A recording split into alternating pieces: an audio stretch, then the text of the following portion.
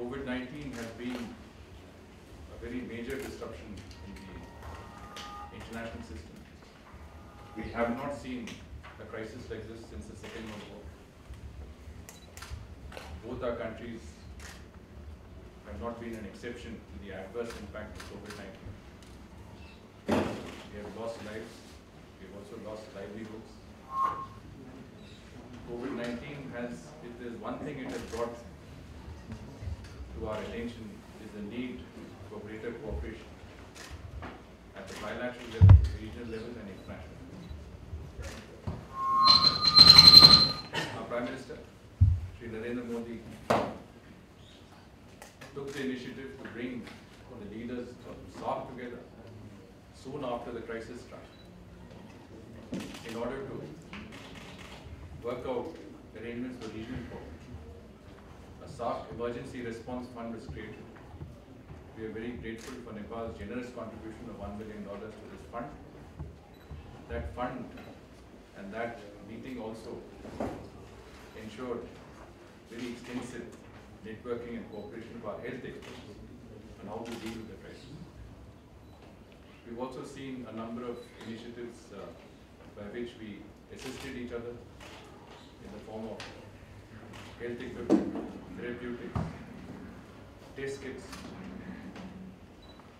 Today, the Remdesivir vials that I was able to symbolically hand over to the Honorable Foreign Minister is a very important therapeutic in the treatment of those who are suffering from COVID-19 virus.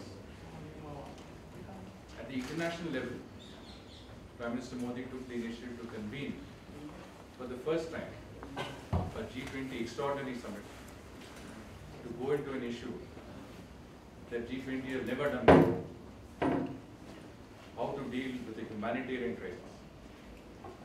And the Prime Minister, when he addressed the G20 at that time, stressed the need for a human-centric globalization.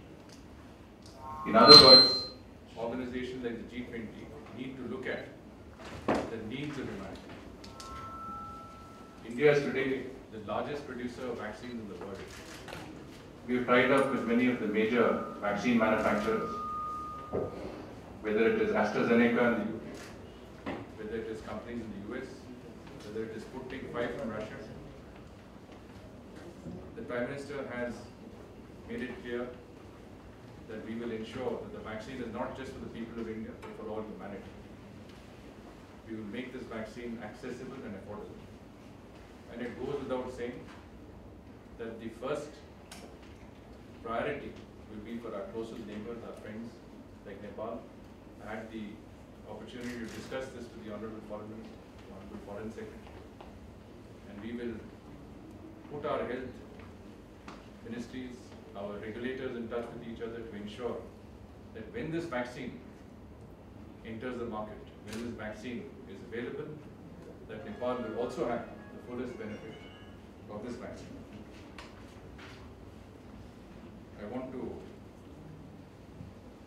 convey my very grateful thanks to the government of Nepal for hosting me and my delegation. I did intend to come in soon after I took over as Foreign Secretary. COVID-19 intervened.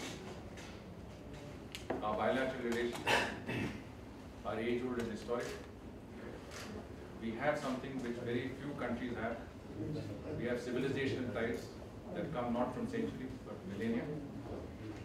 Even during the worst period of the COVID pandemic, the very, very strictly imposed lockdowns, we ensured that trade, essential supplies and commodities continue to flow between our two countries. And today, we are looking at the possibility of taking our relationship further, faster and to greater heights. I thank the Honorable Foreign Minister for his time, for his courtesy and for his very, very strong contribution to the relationship. And we certainly look forward to working closely with our colleagues in the Ministry of Foreign Affairs, in the government of Nepal, in taking this relationship to greater heights. Thank you very much.